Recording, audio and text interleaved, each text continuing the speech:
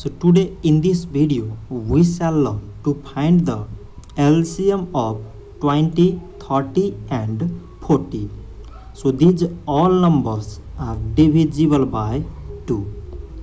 2 times 10 mean 20, 2 times 15 mean 30, 2 times 20 mean 40. So now the numbers 10 and 20 are divisible by 2. 2 times 5 mean 10, 15 not divisible, so it is same. 2 times 10 mean 20. So now these all numbers are divisible by 5. So 5 times 1 mean 5, 5 times 3 mean 15, 5 times 2 mean 10. So now the numbers 1, 3 and 2 are not divisible by same number.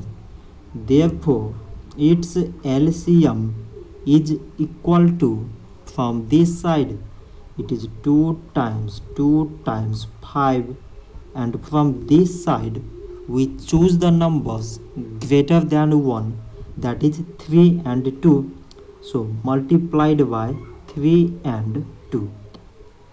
So 2 times 2 mean 4, 4 times 5 mean 20, 20 times 3 mean 60, 60 times 2 mean 120.